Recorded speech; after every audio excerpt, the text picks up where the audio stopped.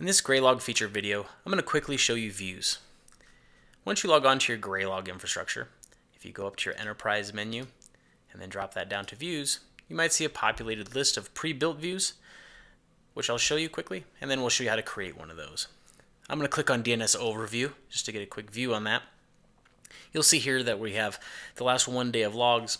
I have my DNS servers in use, the amount of bytes, and some requested domains. Now this one was pre-built, but if you want to create your own, you go to that same menu, Enterprise and Views, and in the top right there's a Create New View button. If you click on that Create New View button, the first thing to do is to set its time range of when this dashboard or this view will look at. So I'm going to say the last hour in this case. I'm also going to restrict that data set down to DNS requests. Now once those two initial parameters are there, I want to add some nice widgets inside of here.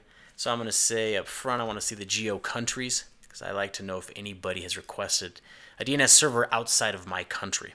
So I'm going to say I'm going to aggregate that view. Here are 30 requests in the US. I want to change that title though, so I just double click on it and type in country.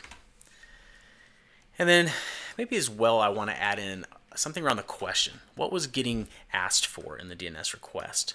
So I'm going to go ahead and create that aggregate as well. And I'm going to drag that up over here.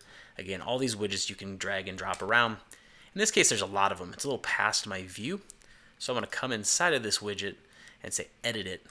And then if I click on the question number here, I can limit the number. So I'm going to limit that down to 10 instead of 15. You'll see here that it adjusted that pretty quickly. You can sort those out if you want them descending or ascending. You got the bottom 10 instead of the top 10. There's also the ability to filter. So in this case, there's a lot of Amazon AWS. I could filter that word out if that's something I didn't want in this widget through this filter icon right here. When I'm done editing it, just click on the Finish Editing. It is now here, my top 10 views, and then I can rename this one as well, the question.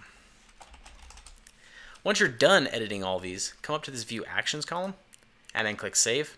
And when you save that, you can then share that with anybody else on the system. I hope this quick tutorial on views was useful. We'll have an additional series of other items coming out.